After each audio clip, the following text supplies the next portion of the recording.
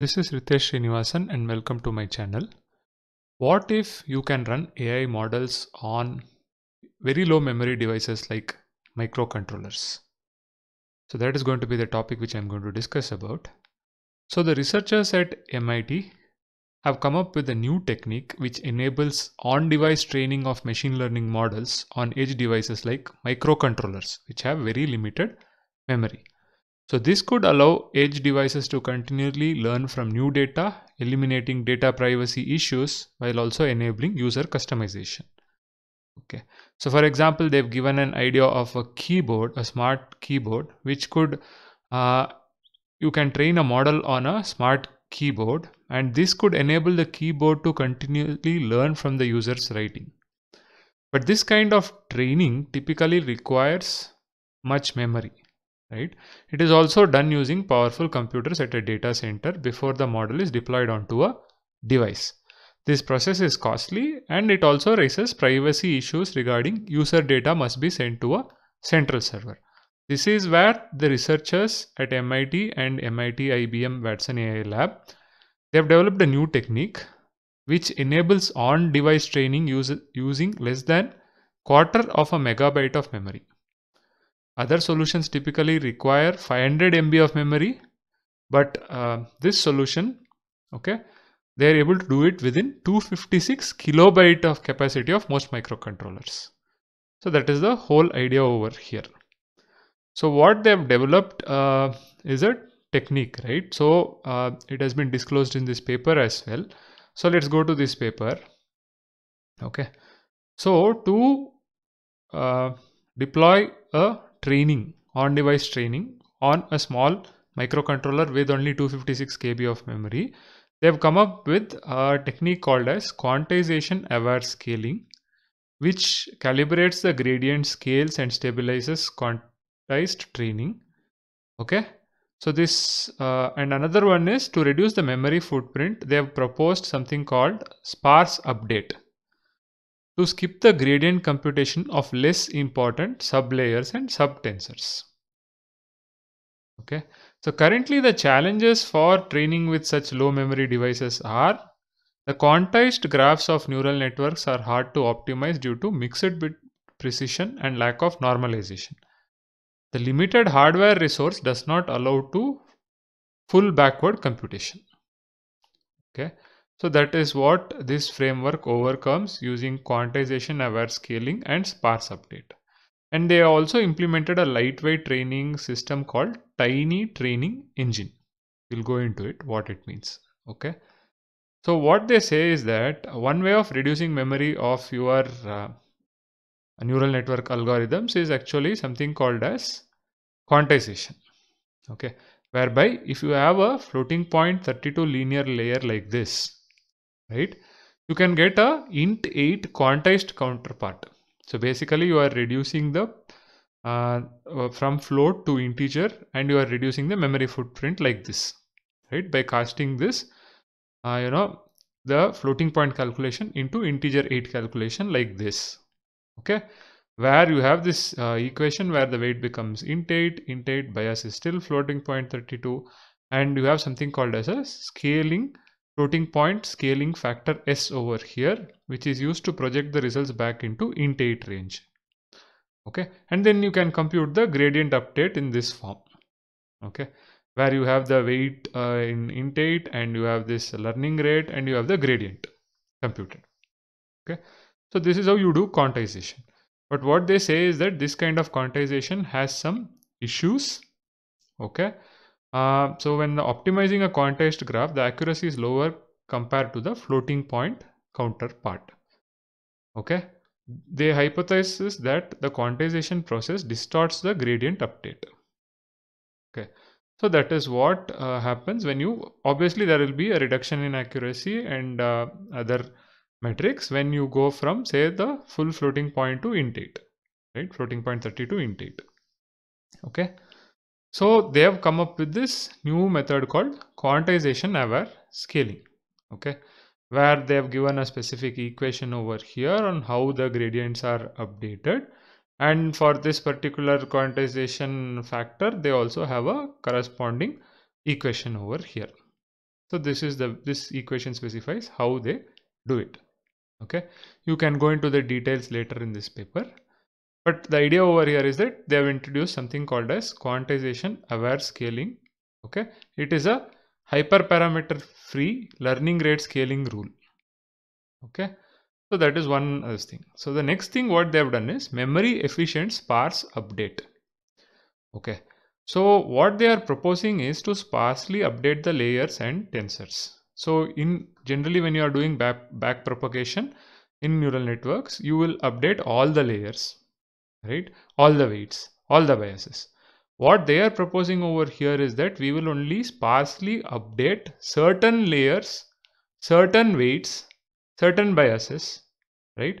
So in this way, they identify in this neural network which are the important weights and biases which needs to be updated, and only update those when you are doing a back propagation. You are not updating the full network. Okay, so for that they use something called as contribution analysis, and they look at only what if we fully update the bias, full update. This is basically your normal neural network, right? What if only do bias only update? Then they are calling sparse layer update, sparse tensor update, and they are comparing the performances over here. What they say is that bias update, the accuracy generally goes higher as most layers are updated but plateaus soon. For updating the weight of a specific layer, the latter layers appear to be more important. The first pointwise convolution in an inverted bottleneck block appears to be more important, and the gains are bigger with more channels updated. The automated selection based on the contribution analysis is effective. The actual downstream accuracy shows a positive correlation with the accuracy over here.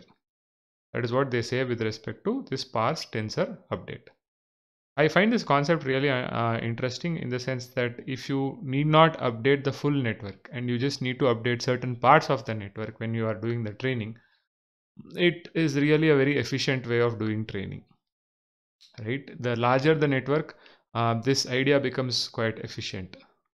Okay, so that is what they have explained over in terms of the sparse layer tensor update. So they have some pruning techniques. They are quite successful for achieving sparsity, which have been discussed in earlier papers.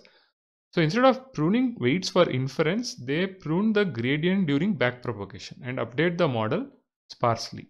That is the idea over here. Because there is a tight memory budget, we skip the update of less important parameters to reduce memory usage and computation cost. So here the challenge is to identify which are the important parameters which needs to be updated. Okay. So for that they have something called as contribution analysis.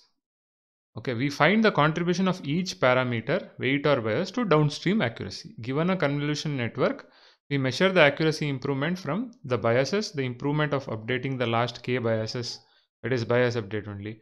Weights, improving the weights, the improvement of updating the weight of one extra layer compared to bias only update. An example of this is what is they've given over here is in figure 4. Okay, let's go over here. So here they have talked about actually, yeah, what I explained before on bias update generally higher as more layers are updated but plateau soon. So it is about this. That is what they've given over here. And so they have an optimization problem to find over here. And if you solve this optimization problem, you are able to find out which are the important weights and biases or layers which needs to be updated in a sparse manner. So finally they came up with this tiny training engine. Okay, so the idea is any neural network is a forward graph, right? So in that graph, the engine traces the forward graph for a given model and derives the corresponding backward graph at compile time. So the backward graph is your basically your back propagation graph. Okay, so the red cycle denotes the gradient descent operators, basically the gradient descent. To reduce memory requirements, what they do is nodes related with frozen weights, these are light nodes, are removed from backward computation.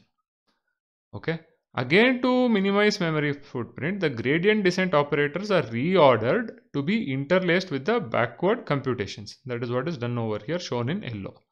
So then the TTE, basically this engine, compiles forward and backward graphs using code generation and deploys training. So these are static processes which happens, and only in runtime this update happens. So this is during compile time. Okay.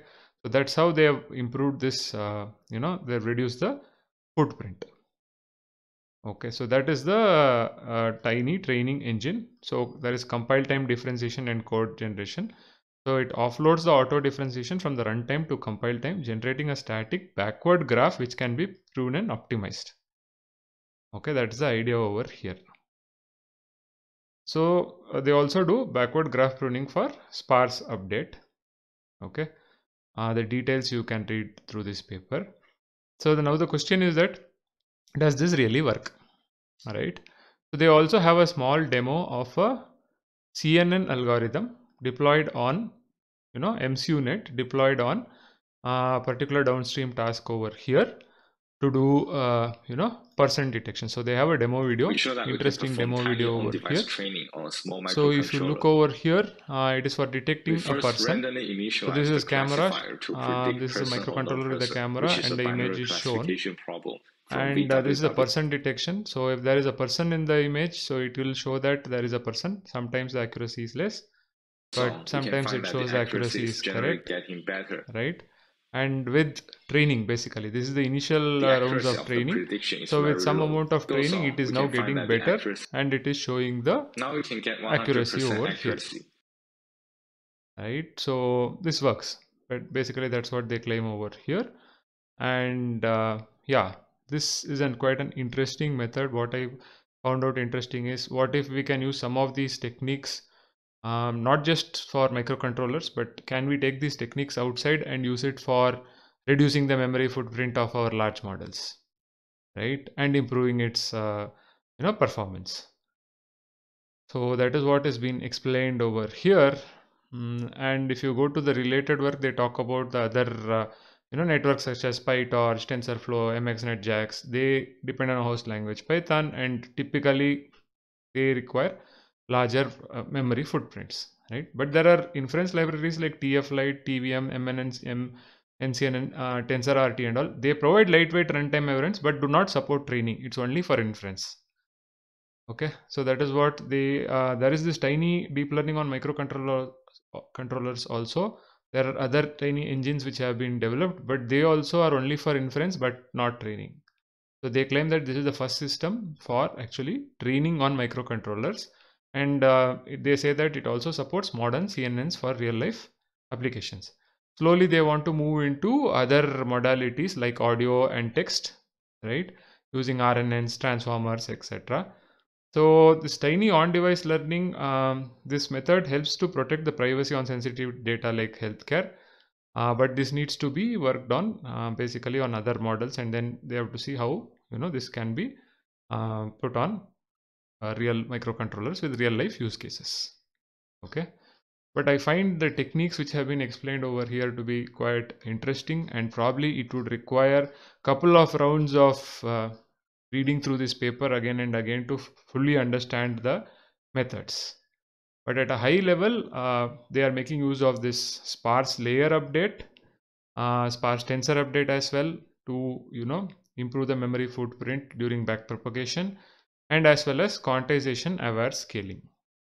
Okay, I think this quantization aware scaling can be used even in other models like, say, transformer models, where quantization is used to reduce the memory footprint. Probably this quantization aware scaling technique can be used there if they come out with some kind of a library, or if we can implement this. I hope you like this short video on how you can train machine learning models on as less memory as 256 KB as claimed in this paper. If you like the video, please like, share, subscribe to the channel. See you in another video. Happy learning.